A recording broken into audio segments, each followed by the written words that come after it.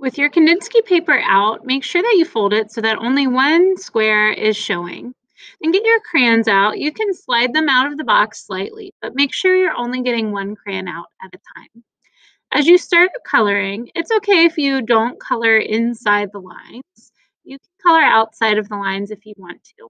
What I'm doing is I'm finding some of the shapes that I created from my sound drawing and I'm filling them in using different colors, making sure that I put the color that I'm finished with back in the box as soon as I am completed with that area.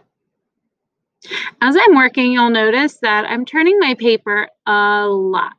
That's because sometimes it can be hard for my hands to reach different parts of the paper, or it might get a little bit uncomfortable as I'm trying to color.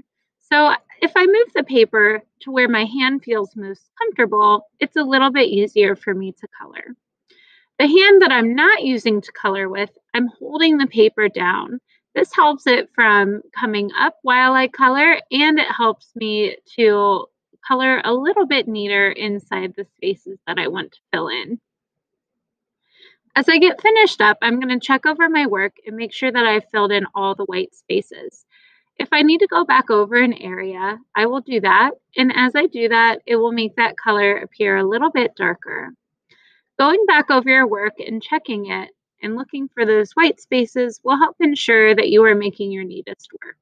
When you're all finished, put the crayons back in the box and close it and put it back in your art kit. Right now, your hands are probably feeling a little bit stiff. So go ahead and give yourself a couple of minutes to stretch those hands out.